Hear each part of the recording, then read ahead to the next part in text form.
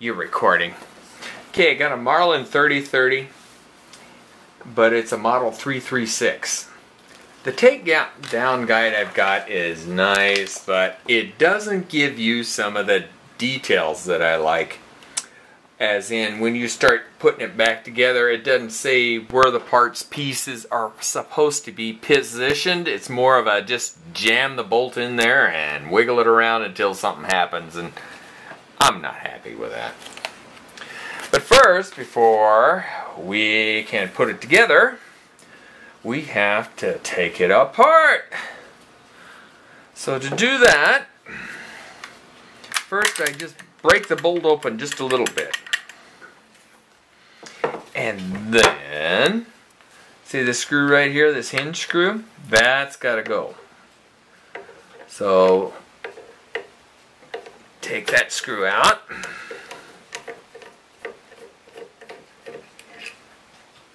Lay it aside. There it goes. And then you got to pull this bolt out. Now here's an oh yeah but. This is a round cylinder bolt, but right here is a little spring tab that's got corners that are not within the cylinder. These are drag points, just so you know what to focus on.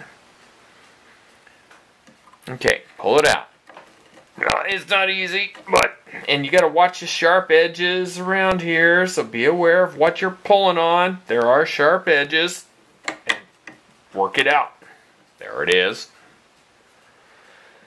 Okay, now you've got it clear. You can clean the bore. It's ho. I did not show you this. I think it's an extractor pin. I have to look, but see right here? Here, I'll help you. I got a flashlight.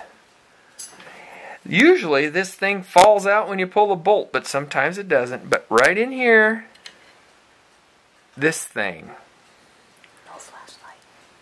No flashlight? You don't like the flashlight. Okay.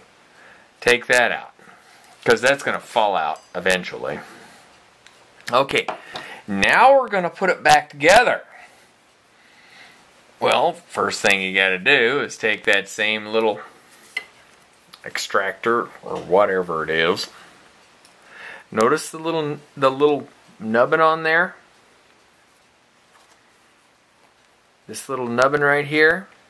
There's a hole on the housing of the receiver that hole has to go. That pin has to go into.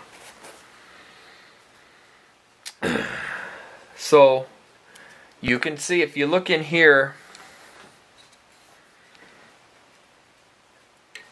there's a groove that fits in. Right there. That's where that sets. Okay, now let's look at this bolt. Now that, I'm calling it an extractor just because I don't have a term for it. This groove in the bolt is what accommodates that extractor. And you also have to remember these things sticking up. They're going to be factors too. Okay, now what I'm going to have to do is have my videographer come around to my right side and look in this hole here. And I can't pick up the gun because I'm going to lose my extractor pin. If you look in the hole there, you will see that moving? That thing there that I'm pushing in? Do you see that, videographer?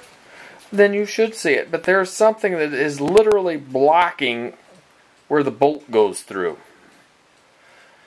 You got to push that down. Otherwise, you're just wasting your time.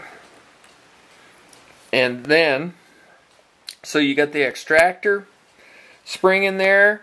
You got that bolt issue. Let me see if I can show that to you. I don't think it's showing up. But anyway, make sure, look down there, make sure that's clear. Now you take your bolt. Remember, the extractor spring goes in this groove right here. And remember, these two are going to be fighting you. And reinsert that bolt. It's not easy. Okay, you got it up. I got it partially in. Now I'm going to look in here. You'll have to come around to my left again. I'm going to look here and make sure that spring, I can actually look inside there and see if that spring is lined up in that groove with the bolt. And I'm going to have to put my head down there so you cannot see it for a moment. And I am misaligned. And I rotate the bolt so that that groove slides over the spring. Now I'm up against there, starting in with that spring. What helps an awful lot is if you push down and back on that spring right there. And then try to get the bolt forward. Look at that! Now don't slide it all the way forward, just partially. Now quit. Take your lever, slide that into position, just feel it in so it lines up. Stick your screw in there again. Tighten that screw down.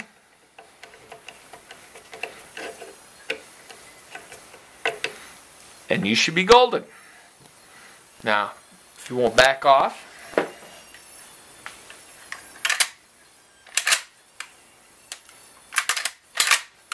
we're good to go. That's all.